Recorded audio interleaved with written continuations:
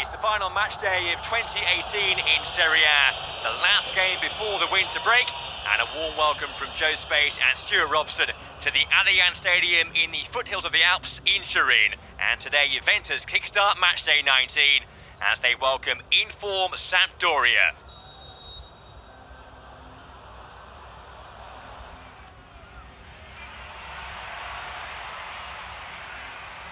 Here's Ronaldo early on, and Ronaldo scores! Inside the first 2 minutes!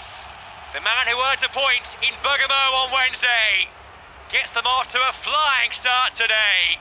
His 13th goal in Serie A so far this season. Juventus lead in next to no time. Well, it's made by Dybala out on that right-hand side. Great crossfield pass, and that is the problem. The fullback's tucked in. He has to be. And when it comes to Ronaldo, it just moves the ball inside. Now Ronaldo. Chiellini's still there. It was a good first touch. Not a bad cutback either. And not too far away from Dybala.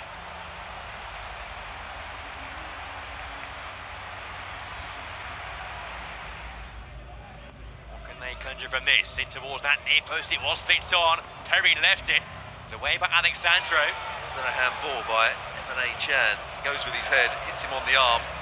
He's taken a long look at it. Big call this, a Paolo Valeri.